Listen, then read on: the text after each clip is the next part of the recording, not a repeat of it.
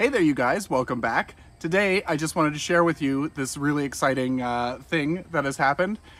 This is my Amorphophallus bulbifer, and it's in bloom. It's in bloom for the very first time for me, and I'll put a photo of it, what it looked like a couple of days ago, and I thought this is what it was gonna be. I thought it wasn't gonna fully open, but luckily it has. And maybe I'll do a B-roll of a closer up. I'll bring it closer here.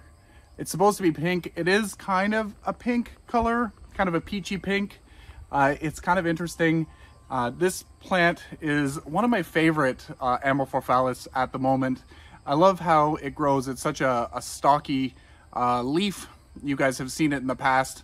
And it grows a small bulb or corm at the top of the leaf, kind of in the center joint where all the leaflets come together, and as the leaf dies down, it kind of falls down into the soil and then replants itself. It's been really fun to grow. Like I said, it's one of my favorite because it feels so robust.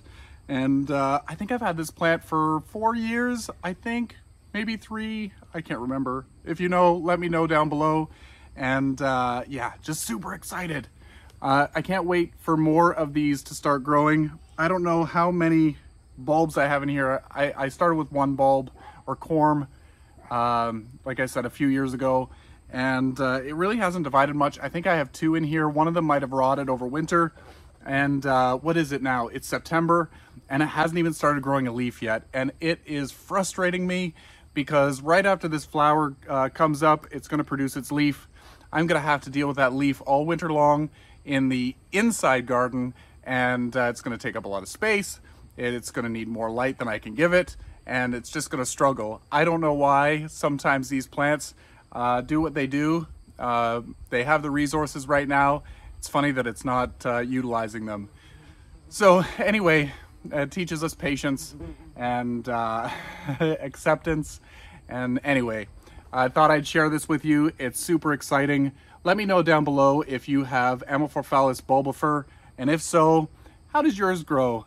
Does yours flower annually? And does it divide really easily? Like, does it produce offsets like konjac? In my experience, it hasn't produced offsets like konjac. That's like a weed.